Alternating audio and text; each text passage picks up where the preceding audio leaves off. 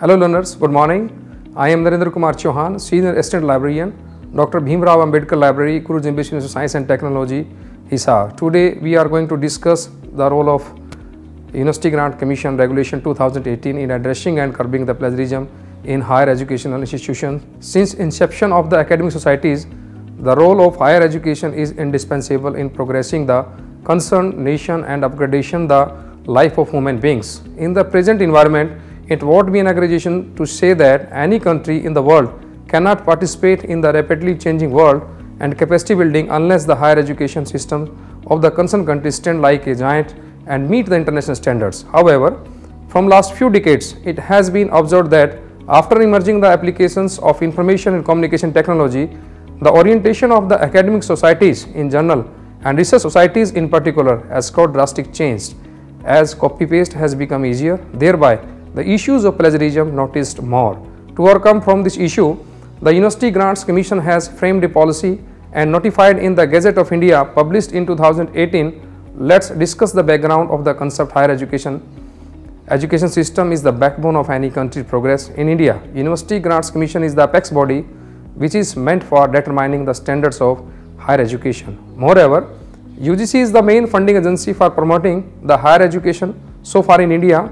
Further, as UGC Act 1956, it is mandated to fix the parameters which help to cope up with the international standards of education, the assessment of the academic and research works which are being pursued by the students and scholars in higher education institutes in the form of research paper, book chapter, book dissertations and theses for partial and fulfillment of the degrees will be observed in various relevant processes adopted by the higher educational institution, and the short form you can say that HEI, to create the transparency and maintain the quality. Therefore, UGC exercises its power under clause J of section 12, read with clauses F and G of subsection 1 of section 26 UGC Act 1956, the regulation made by the University Grants Commission, by which everything has been defined in a certain way. As of now, under this regulation, the students and the supervisors are at least safe from the accusation of the plagiarism as they have the guidelines. Thereby, they make remedial steps in anticipation or before final submission.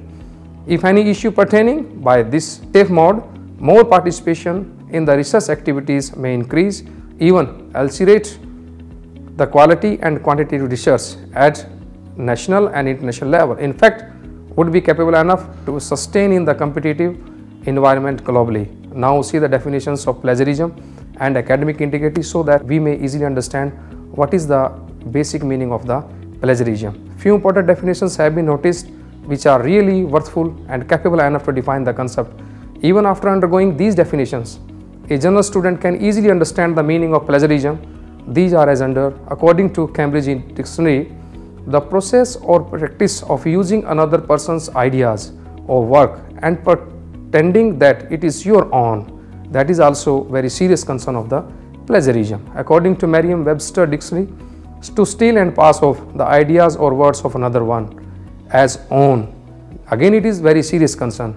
Use another production without crediting the source of original information. According to Oxford Dictionary, plagiarism is the practice of taking someone else's work or ideas and passing them off as one's own. Even in Encyclopedia Britannica, which is, we can say that, the backbone of the ocean of the knowledge, it is known as fraudulence, forgery, piracy practices which are in violation of copyright law. According to University Grants Commission Regulation 2018, plagiarism means the practice of taking someone else's work or idea and passing them as one's own. This is the serious concern. Even in the layman definition we see, when you take the material from another sources and quote the same in your own research work without citing the original source of information, that is again a very serious concern of the plagiarism.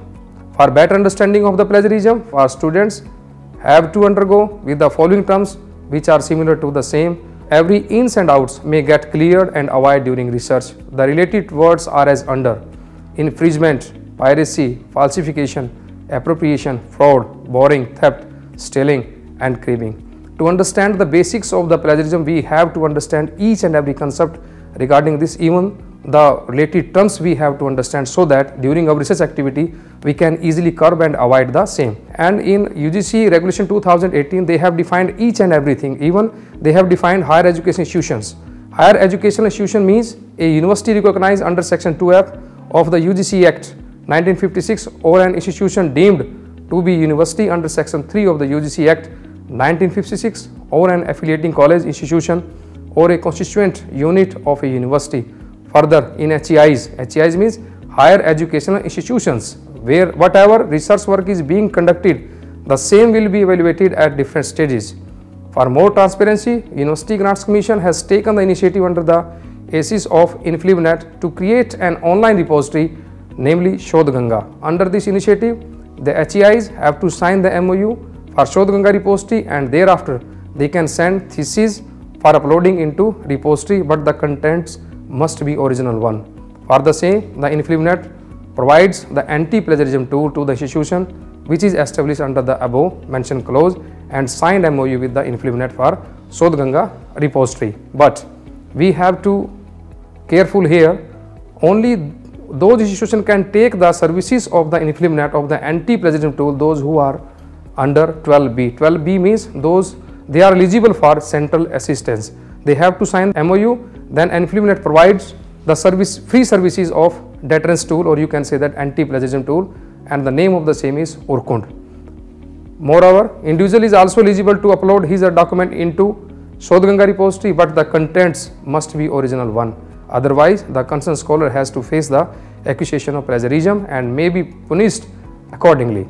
This is the responsibility of the HEIs to aware the students about the plagiarism at entry level and to learn them to conduct the fair research. Therefore, the higher education institutions play a significant role in promoting the quality and plague-free research. Hence, all HEIs need to be well equipped with the state-of-the-art tools. Objectives of the regulation is as under: to create awareness about academic integrity and fair conduct of research, thesis, dissertation, project, report, book. Number 2, to establish control mechanism through training and education to facilitate plagiarism-free research. Number 3, to develop system to detect plagiarism and create awareness about the punishments. Number 4, to aware the scholars about the remedies and role of higher educational institute. The question is that, is present plagiarism regulation capable enough to cover all academic disciplines? This is the major challenge in front of the stakeholders, and this is the valid question on the part of the researcher as well as the HEIs also. Though at initial stage, the present regulation is effective as the scholars are being tried to understand the same. However, the author personally feels that the students are not much familiar with the same, as everyday authors attends 5 to 6 queries daily regarding plagiarism, not only from his native university, even from outside state universities also. However, imaging outcome observation is that only few students ask about the regulation 2018. When authority try to know the reason, the students give excuse that they know that one notification which is brought by the University Grants Commission for curbing the plagiarism, but they did not undergo with the same fully but partial, they understand. In addition to this, author finds that when regulatory bodies in India have made so many tiers of education system like social sciences, humanities, arts, commerce, sciences, applied sciences, technology and many more, therefore how it is feasible that a single policy shall be effective for all disciplines, as every broader discipline having numerous sub-disciplines and every sub-discipline having different kinds of research methodology for conducting the research in its core areas. Hence, in the coming years, the University Grants Commission has to frame plagiarism policy according to discipline, so that every scholar may conduct research without any fear of accusation and may be able to justify the same. Is plagiarism and similarity same? Again, this is very genuine question, because we always confuse in similarity as well as the plagiarism. We feel that plagiarism and the similarity both are the same thing, but by literary meaning as well as by functional point of view, both are totally different. Both feel that plagiarism and similarity are synonyms, and by literary meaning also, but both are different terms. Even when any scholar uploads his or her documents for checking the plagiarism level, the software shows only the similarity of text during report. For example, if software is showing 30% similarity or more, it doesn't mean that the concerned research document is 35% plagiarized.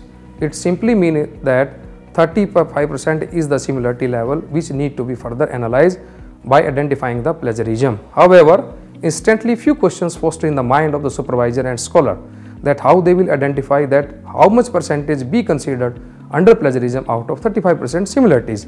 This is the illusion in the mind of the both. Moreover, in absence of this knowledge, the scholar faces lot of problems, whereas the research documents writes with due consent of the instructor. Hence, instructor is the final arbiter to decide what works shall be considered under plagiarism and what shall be out of plagiarism. However, author personally feels that the analysis of report practice is missing in our academics. As supervisor simply gives a statement to his or scholar, the similarity report of the research document must be below 10% or 10%. Then it would be final as depicted by many studies even. Author personally conducted so many interviews with his native university scholars. Hence, to learn about analysis of report must be mandated, and how to complete this without any illusion, the supervisor have to be trained time to time. Duties of Higher Education Institution Regulation 2018 precisely define the role of HEI in curbing the plagiarism and aware about the academic integrity by conducting the responsible conduct research and using the deterrence tool. The following role activities shall be done on the part of the HEIs to prevent plagiarism and promote academic integrity: awareness programs and training. Training is very significant concept for success of any program. It is made clear through training. HEI shall aware the students, scholars, faculty about proper citation, attribution, acknowledgement and proper seeking permission of the author wherever necessary. The training must be conducted in every semester so that students may get very much familiar with the same and take remedial steps in anticipation. If any plagiarism prevailed, HEI shall conduct sensational seminars to create the awareness about the ethics of research. Thereby, academic integrity may be promoted.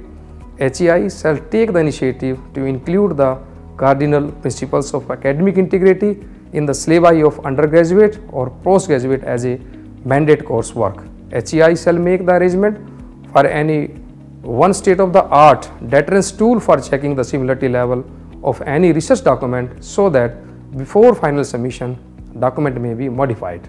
If similarity index is on higher side, HEI shall train the students, scholars and faculty members how they shall operate the deterrence tool for checking the similarity and fix the plagiarism among similarities. HEI shall motivate the students to register themselves with international researcher registry systems. HEI shall initiate to formulate a sound and seamless policy on plagiarism and get approved the same from relevant regulatory body and implement the same in toto. HEI shall it mandate that each supervisor shall submit a certificate that the research which is carried out by the scholar under his/her supervision is original one and plagiarism free. HEI shall sign MOU with InfluMNet for Shodh Ganga repository and shall ensure to send the soft copies of the thesis to InfluMNet for uploading into a repository in a stipulated time period. HEI shall create the institutional repository which would be accessible on institute website and shall include thesis, dissertation, research paper, book chapter and other in-house publications. Works exclusion from plagiarism is very valid question because this is very important here what you have to exclude during your checking of the similarity through any deterrence tool. These are: number one, to maintain the level of similarity in any research work, what work shall be excluding during check for similarity and plagiarism. It is totally dependent upon the policy of plagiarism to determine what are the works be excluded from the plagiarism. The present regulation exclude the following. That is very important. All quoted works reproduced with all necessary permission or attribution. Number two, all references, bibliography, table of content, preface, acknowledgements. Number three, all generic terms, laws, standard symbols and standard equations. Further, it gives one more privilege to scholar to exclude a common knowledge or coincidental terms up to 14 consecutive words from the contemporary works. The same may be considered as filter during analysis of the report when we apply the filter on particular deterrence tool. However, the core area like abstract, summary, hypothesis, observations, results, conclusions and recommendations must be unique one. With these concepts, zero tolerance policy is available. However, with this filter, few confusions prevailed. That is how scholar will identify that this is a common knowledge and coincidental terms. it does vary scholar to scholar. For example, sky is blue. This is universal truth as sky's color remains blue forever. But if it is the name of any fiction in this manner, it won't be the part of the common knowledge. Moreover, which 14 words shall be considered as excluded from whole documents? Again, it is not cleared. Therefore, it would be determined by the supervisor. This is her discretion what might be considered under common knowledge or coincidental terms and what not be. Complaint against plagiarism. There is an issue that to whom you will complain, because we believe in the networking, and when we feel that some thesis or document is plagiarized and you know that this gentleman has, this scholar has committed the same, we always in a dilemma that to whom we have to complain. For the same, the University Grant Commission has given the suggestion that every HEI has to develop a DAIP, Departmental Academic Integrity Panel. The academic institution suspects with the substantial proof that a case of plagiarism has happened in any research document, the concern has to report it to the DAIP. DAIP means Departmental Academic Integrity Panel. After taking into consideration, the DAIP shall investigate the matter in the light of the submitted proof. Thereafter, the DAIP shall submit its report to the IAIP. IAIP is the higher body, that is Institutional Academic Integrity Panel of the HEI. The HEI can also take suo motu notice of an act of plagiarism and initiate proceeding under this regulation 2018. All such cases will be investigated by the IAIP. However, it is made clear in the mind of the students, scholars and faculty members about the constitutions, composition of the DAIP and IAIP committees and its power also, and which one is the superior body. Departmental Academic Integrity is having the following composition. DAIP, all departments in HEI shall constitute a DAIP whose composition shall be given below. Head of the department would be the chairman of the DAIP. One senior academician outside of the department shall be nominated by the HEI, a person who is well equipped with the working of the deterrence tools to be nominated by the head of the department. The tenure of the member in case of B and C point shall be 2 years and quorum for meetings shall be 2 out of 3 including chairman of the DAIP. While taking trial of the case or decision, the DAIP shall follow the rule of natural justice. Moreover, DAIP has the power to assess the level of plagiarism and decide the punishment accordingly. The most significant power of the DAIP is that after investigation the matter, the report shall be submitted with the recommendations of the punishments to be imposed to IAIP within a period of 45 days from the date of receipt of complaints or initiation of the proceedings. On the same pattern, the IAIP is having the same composition, but it contains 4 members as one shall be out of the HEI to be nominated by the Vice Chancellor or the Pro Vice Chancellor or head of the HEI. One more difference is that the chairman of the DAIP and IAIP shall not be the same. The tenure of the committee including chairman shall be 3 years instead of 2 years, and the quorum for meetings shall be 3 out of 4 including chairman. The following is the jurisdiction of the IAIP. The IAIP shall consider the recommendations of DAIP. The IAIP shall also investigate the cases under the provisions mentioned in the regulation 2018. During investigation of any case, the IAIP shall follow the rule of natural justice. The IAIP shall have the power to review the recommendations of the IAIP, even penalties also. If any, IAIP shall send the report after investigation and the recommendation on penalties to be imposed to the head of the HEI within a period of 45 days from the date of receipt of the recommendation of DAIP, complaints and initiation of the proceedings. The IAIP shall provide the copy of report to the person whom inquiry report is submitted. However, if any member including chairman of DAIP and IAIP finds accused under plagiarism, they shall have to excuse from the meetings where their cases are being investigated, discussed, and the same punishments which are mentioned in the regulation 2018 shall be applicable if proved. In addition to the above, it is the sole responsibility of the HEIs to ensure the proper mechanism to check the plagiarism of any research document of students, scholars, teachers before forwarding submission. Thereby, if anything under suspect, the same may be rectified before final submission and a plague-free document may be submitted. Hence, quality may be maintained accordingly. Level of plagiarism to decide the level of similarity which is under permissible limit, which is out of permissible limit. So University Grant Commission has defined some level. Plagiarism in any document, even level may be guide to scholar that how much text materials they have to change in their document to make the same plagiarism free. Regulation quantifies the plagiarism into different levels and arranges ascending order of severity. Level 0, there is no issue with the same because it considers under the similarity up to 10%, minor similarity, no penalty. With level 1, similarity above 10% to 40%, and level 2, similarity is above 40% to 60%, level 3, similarity is above 60%.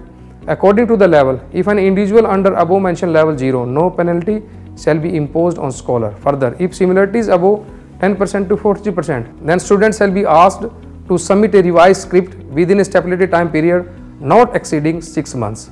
Similarity is above 40% to 60% means under level 2, such students shall be debarred from the submitting a revised script for a period of 1 year.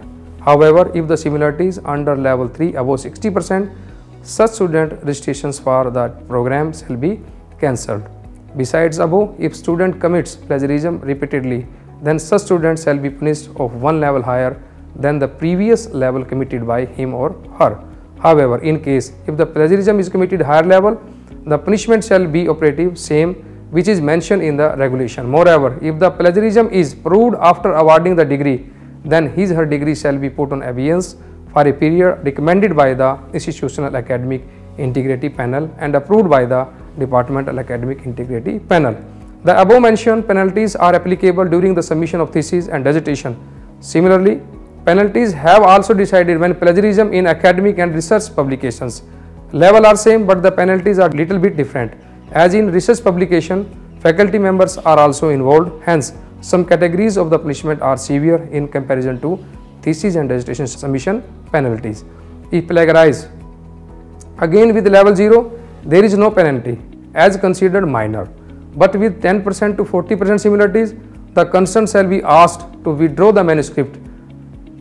Above 40% to 60%, the concerned shall be asked to withdraw manuscript, shall be denied a right to 1 annual increment and shall not be allowed to be a supervisor to any new master's, MPhil, PhD scholar for a period of 2 years. With level 3 above 60%, again concerned shall be asked to withdraw the manuscript, shall be denied a right to 2 successive annual increments and not be allowed to be a supervisor to any master's, MPhil, PhD students, scholars for a period of 3 years. In addition to this, if plagiarism committed repeatedly by anyone, the punishment shall be operative accordingly. Even disciplinary action including suspension, termination as per civil rules shall be taken by the HEI. If the same is proved after awarding the degree, all the credits shall be withdrawn or put in abeyance. Last but not least, after undergoing the recommendations of the regulation, it is made clear that the things are defined in a very precise manner. Even in last, it is also mentioned UGC reserves the right to remove difficulties in course of implementations of these regulations in consultation with the Government of India, Ministry of Human Resource Development. However, to make it more effective, changes are required time to time. As of now, the author personally feels that few recommendations need to be clarified immediately in a very specific manner. These are as under. In similarity checks for exclusion from plagiarism, in note portion, it is mentioned that it shall include a common knowledge or coincidental terms up to 14 consecutive words. In this, which text shall be considered under common knowledge as it depends upon the concerned intellectual level, and what 14 consecutive words shall be excluded. This is not clear as author conducted an interview with 120 scholars of his native university scholars. After interview, one amazing fact has unveiled that no one was cleared. Out of 120 scholars about the 40 consecutive words. Even when this filter applies on anti-plagiarism tool, sometimes it reduces the similarity index more, sometimes least effective. Hence, it is not clear in the mind of the scholars that what they have to do to make it more effective. Some more levels must be defined between 10% to 60%, as after 10 it goes directly 10% to 40% or more, so that scholars may get more opportunities to take remedial steps before final submission / forwarding. Besides above, University Grants Commission has to provide the anti-plagiarism tool to the HEIs which are having financial constraints and paucity of funds, as many studies depicted that most of the higher educational institutions do not having the access of anti-plagiarism tool, which is the biggest one issue, as without tool how they will check the level of plagiarism or similarity. Further, if they pursue the matter to another institutes which are having the access of any deterrence tool, at first instance they will not entertain the request, and if they consider, then they simply tell the level of similarity, will not hand over the report, as plagiarism is a legal issue and punitive element as of now. Thereby, by this act, the concerned scholar does not have the opportunity to analysis of report, which is very significant part before finalizing the report. Therefore, with these constraints, the coming years will prove the effectiveness of this regulation.